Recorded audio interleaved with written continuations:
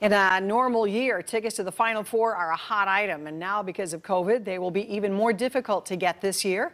However, one group is helping fans show up in the stands and help some good causes at the same time.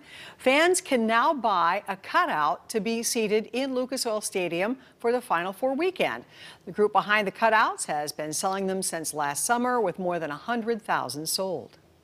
It's a great way for if your team's in the tournament, or even if it's not, for you to have a presence and help support your team, cheer on fans, and be there for that incredible Final Four weekend.